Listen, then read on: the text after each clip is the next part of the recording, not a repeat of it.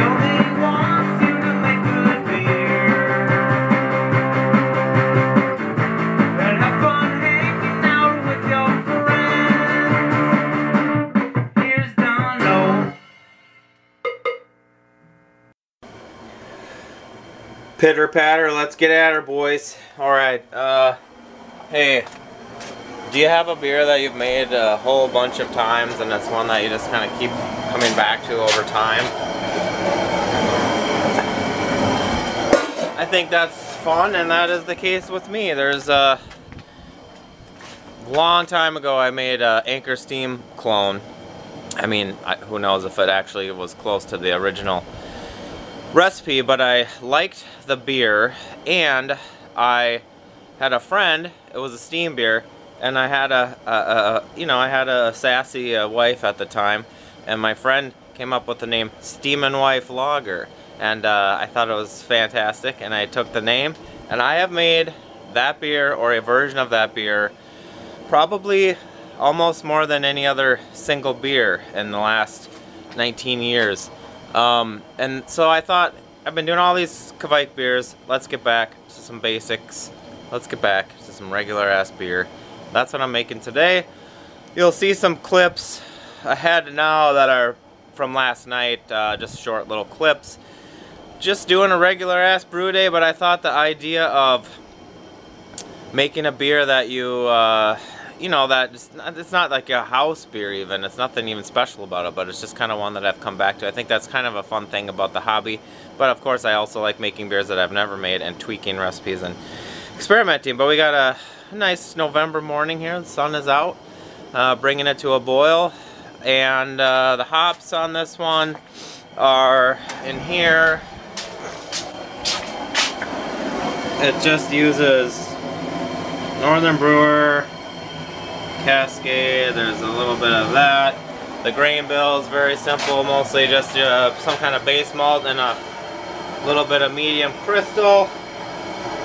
This thing's almost to a boil, so let's get it going.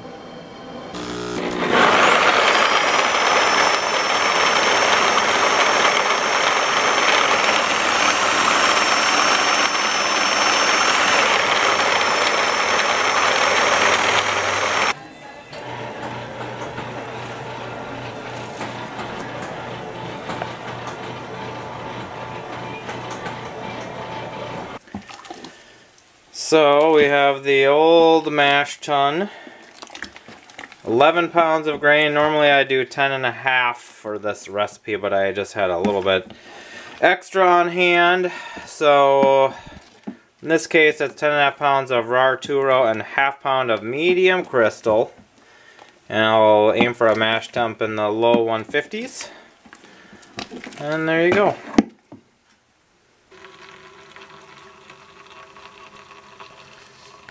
Just starting to collect the first runs.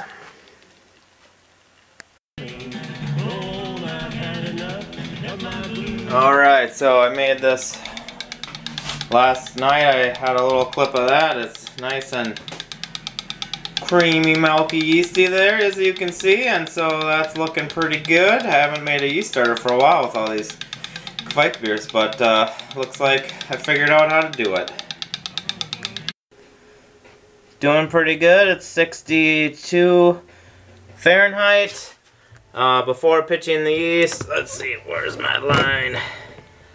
Just a little bit here under 5 gallons, but I've got my yeast starter start with 6.5 gallons. And the gravity, I'll get the dialed in reading. It's close to 1050. And here is the starter. Y yeast. This time, not the Imperial that I've been using for 2-3 years. I just had to go to the store and buy it like a regular person. How about that? So, there we go. Pitch, pitch, pitch. Yeast, yeast, yeast.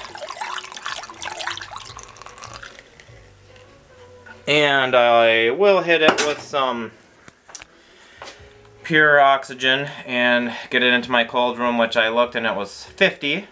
So I'll have to check the temperature range on this. I think it's more like 55 or 58 to 65-ish. So I might have to move it to a different room or put some stuff around it so it can generate some of its own heat. But we'll figure that out and we'll see how fast she takes off. So I pitched the yeast about 5 hours ago and it is definitely fermenting. I have not taken a look yet, but let's see if there's any sort of, yeah, there's a little bit of krausen.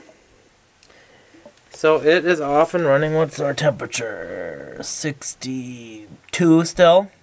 So it hasn't dropped, even though this room is cooler, but I'll definitely keep an eye on that. The nice thing is that it's off to an early start. It's a welcome, James. Where the cocoa is. What's up, everybody? We are at Chip Walton's Santa Claus party. Unbelievable. There's a lot of people here, but we got 4 onlookers to taste this beer, which has now been in the keg for 9 + 6, 15 days. It's a little over a month from brew day. It went from 1051 to 1.009. For those who are unaware, it was 10.5 pounds raw churro, 0.5 pounds medium crystal, 1.5 ounce Northern Brewer for 60 minutes, and remember that, 0.5 ounce Northern Brewer for 30 minutes, and an ounce of Cascade at the end. 2112. I gelatined it, so actually, I don't know if that's okay for you. Sorry. Sorry. Sorry. Yeah, that's nice. No, but it's when you said at the end animal product. for that last the Cascade, you said, what you mean at 0 minutes or? Yes, sir. Hops? Yeah. Okay. Flame out. Yeah. Fermentation was at roughly 58 degrees Fahrenheit.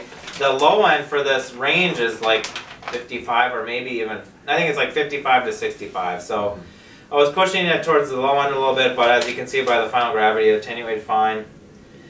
What y'all get from this? It's nice and bitter. That's what I was going to say. And that could be in contrast with just like everything we've had tonight, which has been like meads, imperial stouts, Barley wines. We're just finally drinking something that tastes like a bitter beer. It makes me wonder, like, though, I mean, in a dumb way, this almost seems like it's completely opposite of the era it could have been born out of. It's like a session IPL, but it's just the fact that it's a lager that's bitter. Instead of a bitter or a lager that's clean and kind of almost like stripped. So when I said, remember that, for the 1.5 ounce of Northern Brewer with the alpha acid content coming in at a hefty 8.7, I kind of think I could have done 1 ounce. I think there might be a little more just the top bitterness or even in that spot.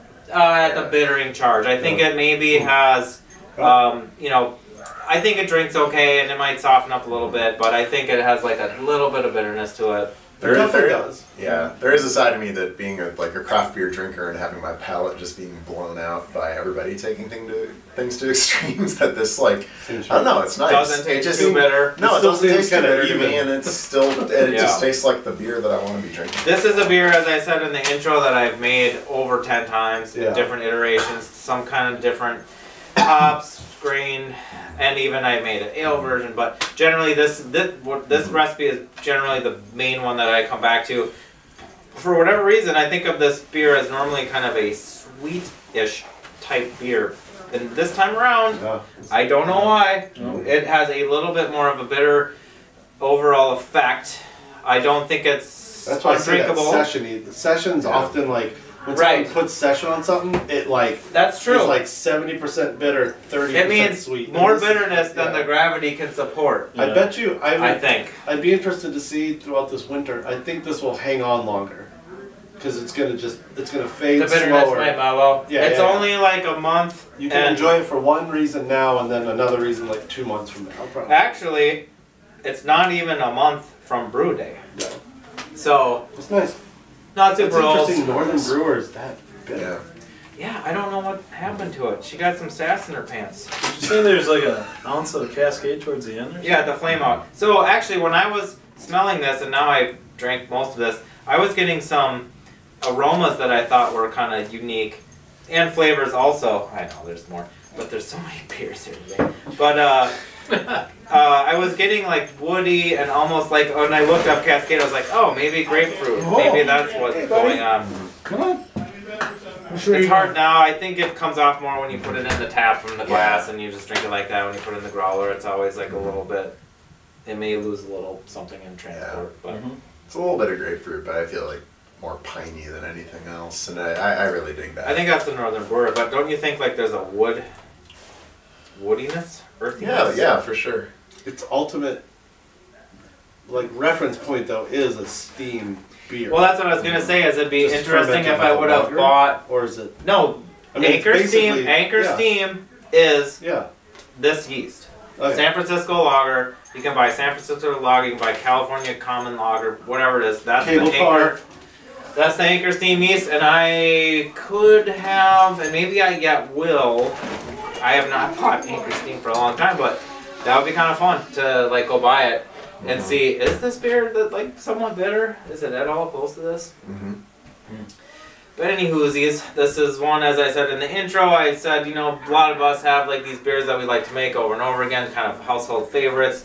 This is one that I have made as much as probably any other thing. Maybe the Hellas and the Pilsners are the ones that I've made as much as this, but otherwise, nothing else. Party is in effect. This is the tasting notes from this chaotic situation. Cheers to everybody for tasting. Thank you for watching. And as always, catch you later. Yeah. Don for Don. Woo! Let's get Barry's. Oh. You want to try some of this? Barry's Yeah, what do you porch. got? The Steamin Wife Lager, yo.